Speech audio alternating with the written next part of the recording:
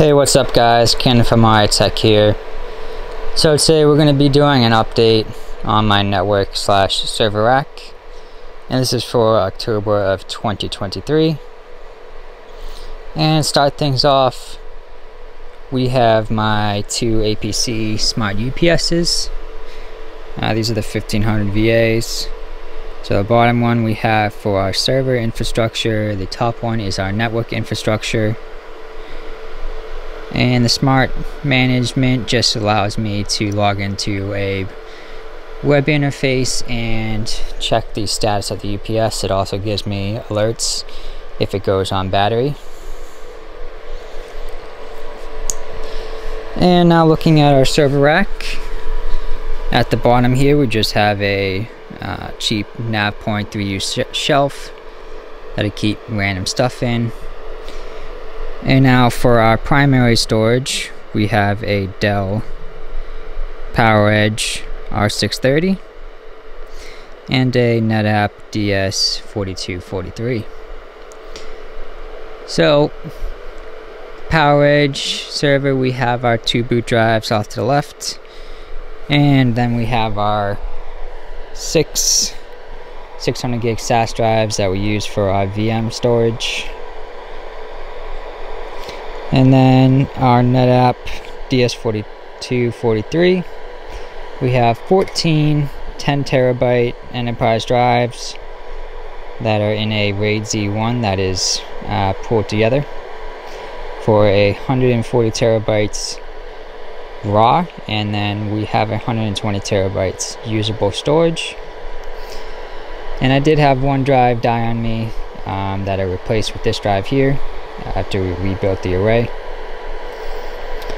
In terms for specs on this R630, we have two Xeon E5 E4s.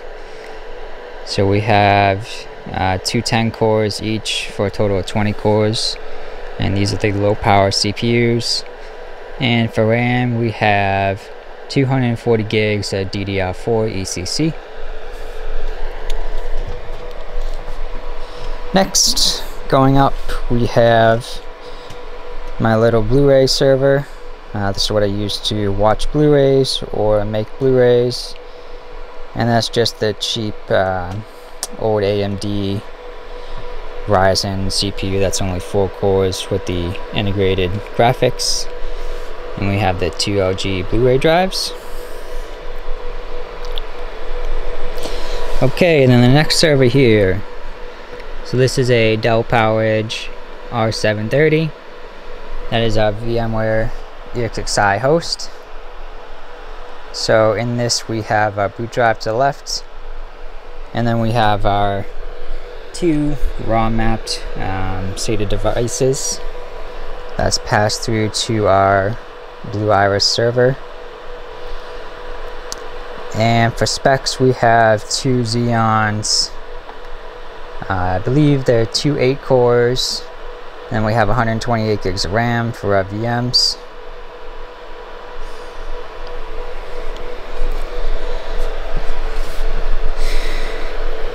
And going up top, we are now at our network layer. So we have our modem for Spectrum and our Lutron cassette hub, and then our cloud key in the back. For switching, we have two Unify switches. These are the 48 port USW PoE. These are the non-pro version, so the only difference really is that the last couple ports are not PoE, and then all your SFP connections are just regular SFP and not SFP plus for 10 gig. I mean, which is fine for now. Now going up, we have our this is just an old Dell Optiplex server that used to run Blue Iris, which is now virtualized in our VMware host. And then we just have a cheap unmanaged TrendNet 2.5 gig switch that's not currently really being used. Now for routing, we have our pfSense firewall. which is a Dell PowerEdge R240. And that's running a single Intel Xeon that has 4 cores and 8 threads. And we do have 2 WANs at this location, so we have our primary WAN as Spectrum, and our secondary WAN is a 5G connection from T-Mobile Business. And that gives us about 100 down and 20 to 30 or so up. And on Spectrum we have 1 gig by 35. And the rest of the rack is mostly AV stuff for this room and the rest of the house. So we have a Blu-ray, our Roku, and our Denon AVR, and then we have our 3 Sonos amps that control the music throughout the house. And that's basically it. Thanks for watching.